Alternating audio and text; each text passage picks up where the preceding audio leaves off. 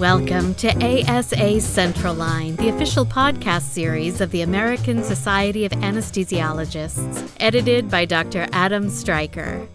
Welcome to another episode of Central Line. I'm your host and editor, Dr. Adam Stryker. I'm joined by Dr. Daniel McIsaac, Associate Professor of Anesthesiology and Pain Medicine at the University of Ottawa, and Dr. Mark Newman, Horatio C. Wood, Associate Professor of Anesthesiology and Critical Care at the University of Pennsylvania Perelman School of Medicine. We're going to discuss the work of ASA's Committee on Geriatric Anesthesia and specifically the new frailty toolkit the committee has released. Welcome to the show. It's a pleasure to be here. Thank you for the invite. Yeah, absolutely. Let's just start a little bit of background. You both sit on the Committee on Geriatric Anesthesia. Can you tell us a little bit about the committee and its work? Dr. Newman, you're the past chair and a current member. Why don't you start?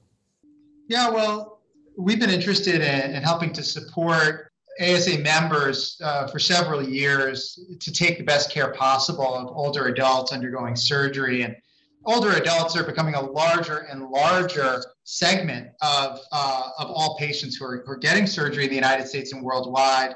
And we've been trying to find ways to support that. We did a survey of ASA members and got responses from about 1,700 ASA members in 2018. And part of that survey was to ask what kinds of resources people were looking to have to improve their practice. Web-based guidance and other resources to implement best practices for care of older adults, like frailty screening, as we're going to discuss today, was something that members highlighted to us as a high priority. Well, and let's go ahead and just dive right in on the frailty toolkit. Dr. McIsaac, why don't you tell our listeners what the members should expect from the new toolkit and how they might use it? Absolutely.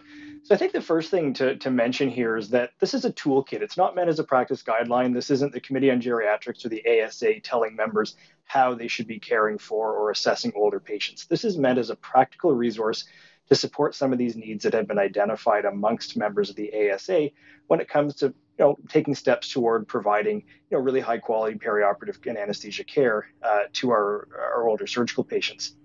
So the focus of the toolkit is to give people practical tools. And I think there's probably two big picture pieces of value that they're going to get out of this. Number one is for people who they've heard of frailty, they get a sense that it's probably important, but they want to learn a little bit more, but they don't necessarily want to, head to PubMed and read 50 articles. They just want to get the distilled essence of what frailty is and why it might be relevant to their practice. So for sure, that kind of information is going to be there for them. I think the second group is kind of naturally the next step you take from there, which is what can I do now that I understand what frailty is in terms of potentially considering incorporating it into the perioperative care that I'm providing. So what are some practical resources so that I can understand what frailty tools are out there, what their pluses and minuses are, how I may be able to choose the best one for my practice, and then finally, where might I use it? So we actually have multiple modules put together within this toolkit that have been developed and reviewed by experts on the Committee on Geriatric Anesthesia to first give people an introduction, but a really distilled, succinct clinical perspective on what frailty is. Then a nice overview with some nice visuals around what different frailty assessments are commonly used, what different tools there are, how they can use them, and how they can maybe pick one that has the right strengths for the kind of setting that they're working in.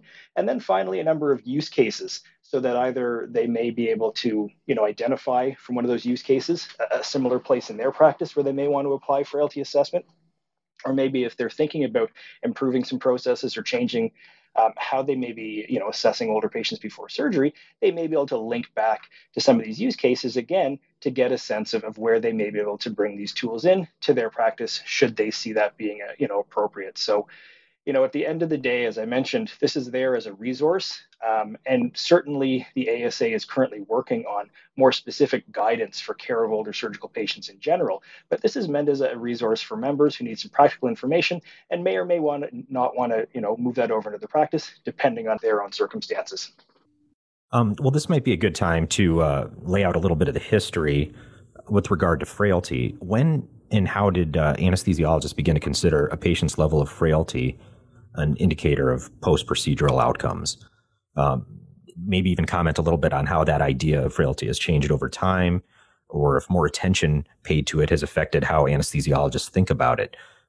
Mm-hmm. For sure. I think that's a great question. I think an obvious place to start is, what are we talking about when we're talking about frailty? So frailty is a concept that's kind of been around medicine in general for the past 25 years or so, understandably something that started off in geriatrics, and something that has kind of progressed over time and kind of moved over into the acute care sphere as well. So about 10 years ago, we started to see some publications coming out looking at this concept of frailty that had been translated over from geriatrics, and trying to see how that may allow us to better identify older surgical patients at high risk of bad outcomes after surgery. I think it made sense at that time. We're starting to see that significant growth in our older, demographic among surgical patients. And so we started to see some study, and we started to see some promising results that this may be a useful tool for us to be able to identify older patients who are particularly high risk before surgery.